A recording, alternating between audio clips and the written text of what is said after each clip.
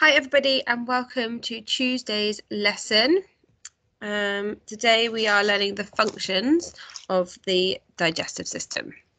So I keep looking over here to look at my notes and to look at the resources that I'm going to show you.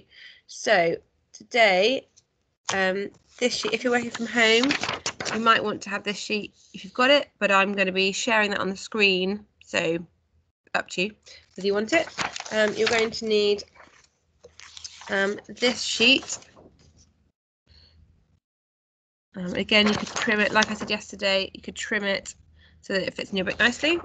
And then you'll also need this sheet to go with it. Now, I'll explain in a minute about the challenges, but you'll either need this section or this section, not both. And then you'll need scissors and glue, which you'd all have in your pencil cases.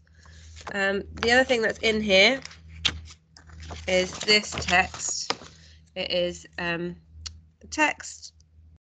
Oh, I can't get my fingers in there. The questions and the answers. Now that is just if you want to do some extra learning, if you want to do extra reading comprehension, or if you're just really interested in the digestive system. That is totally up to you. You don't have to do that. So let me get my sheets back. Oh, I thought I'd lost something there, so that's fine. I found it. And I've also done here's what I made earlier, where I can show you what to do. So let's go on to screen sharing. I think I've got everything up ready, or I hope I do. So screen sharing, and then I need this one. So I'm going to read this through to you. I'm just going to check it's the right one. Yeah. So I'm going to read this through to you. You are welcome to skip this bit if you want to read it to yourself. You can read along, but make sure you're listening because we're going to do a game called Fastest Finger, where I'm going to leave this on the screen and you've got to try and find some answers or put your finger on a particular word or something. So, all about your digestive system. Have you ever wondered what happens to your food after you've chewed it in your mouth? Your body is amazing and has a system that sorts and uses the food you eat to make sure you get everything you need to stay healthy. It's called your digestive system. Here's how it works. Before the stomach, firstly, we all know that you put food in your mouth to eat it. You enjoy the taste and the texture of the food whilst your teeth break it down into smaller pieces. Saliva is then mixed with it to help make it softer and break it down. Also, your mouth cools it or warms it to an acceptable temperature for you to swallow. When the food is broken down enough, it is swallowed and goes down to your stomach via a tube called the esophagus, pronounced esophagus. I wish they had that for lots of the tricky words. Muscles in the esophagus move in waves to move the food down to your stomach. So they kind of do that, and they push the food down. These muscles are so good at this job that they could even get the food to your stomach if you were standing on your head, but don't try this. So here's a little fact file. The average adult eats about 500 kilograms of food per year. Wow, that's quite a lot, isn't it? Your body can produce up to 1.5 litres of saliva every day. Wow, that's a lot of saliva. An adult esophagus, so the tube from your mouth down to your stomach, is about 25 centimetres long. Now, the rulers that you have here are 30 centimetres long, so your esophagus is that long. So think about it. Whoa. Think about where your stomach would then be. Okay, and the final thing, which I think is amazing, a camera has been invented now that is so small, that is as small as a pill, called PillCam. It can be swallowed, so it passes through your esophagus in order to take photos of the inside of your body. It can take up to 55,000 pictures over the 8 hours that it's in there. It's been used since 2001 to let doctors see inside patients. Wow, have a think about why that would be needed.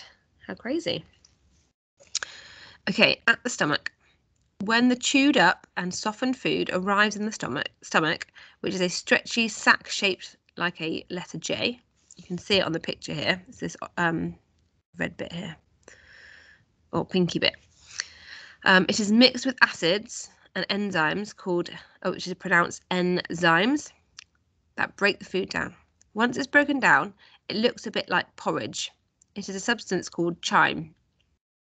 The stomach juices also help to kill any bad bacteria that might be in the food, which could potentially make you ill. So that's in the stomach. Then next, after the stomach, the next part of the journey for your food, which doesn't look like food anymore, is through the small intestine. It's here that all the goodness is taken out of the food, which goes off to different places in your body. So this is where the small intestine takes all the goodness and sends it off to where it's needed in your body. It's very clever. When the small intestine has done its job of getting all the goodness out of the food, all the material that is unwanted goes into the large intestine. Then it makes its way out of your body as poo at the end of your large intestine. So there you have it. Isn't your body clever? Right then, so first up, we're going to play a little game. I'm going to ask you some questions and you try and find your answer. You might want to use your finger and point at the screen. You might want to shout it out at the screen. Absolutely up to you. So we are learning about the what system. The answer was the digestive system. A nice big title there.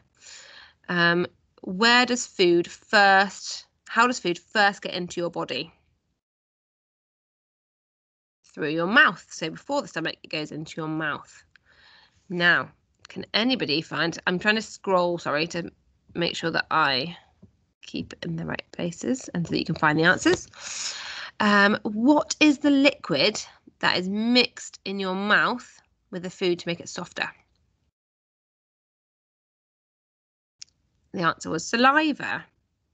So even if you smell, so something else that's quite interesting, when people say, oh, it's mouth watering, if you smell something that's really delicious, then your mouth starts to make saliva before you even put food in there, because your mouth is watering, literally. It is, it thinks you're about to eat, so it starts preparing. Once the food's broken down, what is the tube that the food travels down to your stomach in? It was the esophagus. It's a bit of a tricky one to say, esophagus. What makes the food move down the esophagus? That was muscles that move in a wave form. Okay, can anybody tell me how long the esophagus is? It is 25 centimetres. You can see it just here. Super stuff. Right then, in our stomach, let's have a look. I'm going to ask you some quick fire questions. What are the two things that the food is mixed with in your stomach? The two things were acid and enzymes. Okay, when it's in your stomach and it's mixed with the acid and the enzyme, what does it look like? It looks like porridge. Fantastic.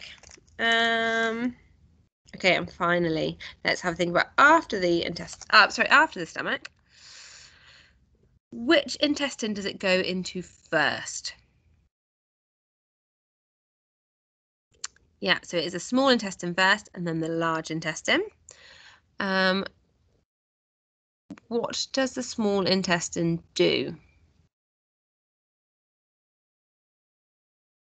It takes the goodness out of the food and it goes, sends it on to different places in your body. Brilliant. When the food has finished in the large intestine, what happens to it? Yes, it comes out of your body as poo. Okay then, so that was learning some facts about our body. There's now a video. I'm just going to show you the link because I can't actually show it to you. But on the same page where you would have found all this information, you've got this video here called How the Body Works. And that's a 5-minute video. It's a bit funny and silly at times, but it's very informative and it tells you even more body parts than the reading text that we've just done. Because you've got the mouth, the teeth, the tongue, the salivary gland, which is where the saliva is made, the esophagus, the stomach. I think it even talks about the pancreas, I can't remember. The liver and the gallbladder. These are ones we haven't mentioned yet. The duodenum, I think is how you say that. That's the beginning of the small intestine. The small intestine, the large intestine, the rectum and the anus. So in this video, I think it tells you all of the sections of the body. Okay, so I'm going to go back to screen share now. And unscreen share. Perfect. So then the task to do once you have, we've done that text, you've watched the video, then the task you've got is this sheet here. Now the ones I said about to cut out, so sorry, you're going to have this sheet, stick that one into your book, you can trim it and then stick it in. And as you can see, it's got different body parts all labelled, and they have a letter by them. So for example, tongue, I'm reading this backwards, is D, and teeth is A. Okay, so on then this sheet, they also have letters to match it up. So level 1, this is where I'm trying to, you can challenge yourself as much as you want, depends how confident you're feeling. Level 1 is you cut them out and you match up the letters and you stick them in, like how I have done here. So this part here says food is cut up and, I can't read it upside down, backwards. Food is cut up and ground up. Now underneath that is A, which is teeth. So it's got the body part and the function. Okay, so that's what we're matching up today. Now, second step, to make it a little bit more challenging, level 2 would be leave this writing as it is, but where it has the letter, scribble it out, colour it in, whatever you want to do to hide it, to challenge yourself, to then match it up. So here you can see I coloured it in, and then this one says stores and releases bile, and that is the gallbladder. Okay, so again, I've matched it up, but I've tried to challenge myself by not knowing which bit it goes with. And the final level, if you're feeling really confident, is to use this section here, and you look at all the names of the body, so the teeth, the mouth, the tongue, the esophagus, etc., and you write what that body part does on here. Okay, so I've just done a kind of example. I've not actually written anything yet, but this would be, I've got a plain piece of paper, and under there is a duodenum, and then I would write what that body part does on the piece of paper. Okay, I hope that makes sense to you. Like I said at the beginning, if you want to do some extra reading because you're really interested in this subject, then this pack here, that's also with all the rest of the learning, that is an extra one. Okay, but that is, I'm just checking, that is everything for today's lesson. I hope you enjoy the YouTube video, and I hope you enjoy making the flip activity.